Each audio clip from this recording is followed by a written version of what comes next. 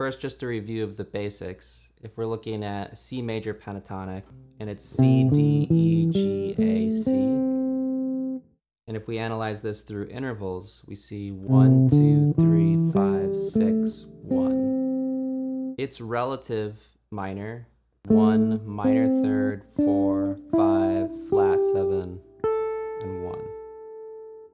But there are 3 less common modes remaining here. So if we start the C major pentatonic on G and treat G as the root, one name that we could give it is G mixolydian pentatonic. But this name doesn't help us understand how to use it. In fact, it doesn't seem to have the key ingredients that would make something mixolydian. So I'm going to call it G suspended pentatonic. The reason is it doesn't have a third. It also doesn't have a seventh, and that's what makes it useful. If we're playing over not a G major chord or a G minor chord, but say a G sus2 chord, it fits perfectly.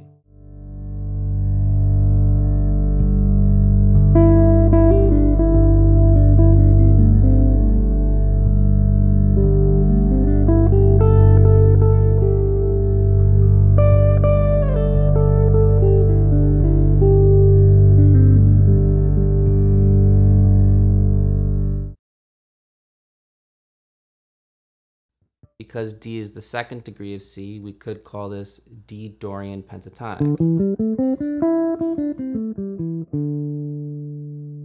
But if we're going to name it based on how to use it, I would call it D dominant 7 sus pentatonic. The reason, similar to the G sus pentatonic, it doesn't have a third. However, it has a second and it has a fourth, so it lends itself to suspended chords. This one also has the flat 7 though. So it works really well and sounds pretty awesome against dominant 7 sus chords.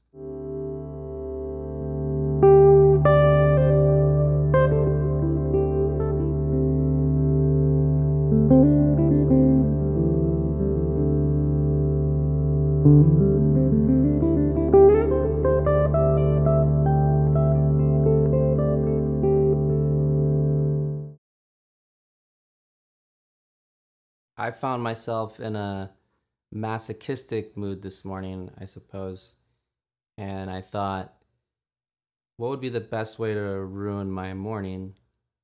And I go, oh, I know. I'll go on YouTube and I'll look up videos about modes of the pentatonic scale before I make my own video. And it worked.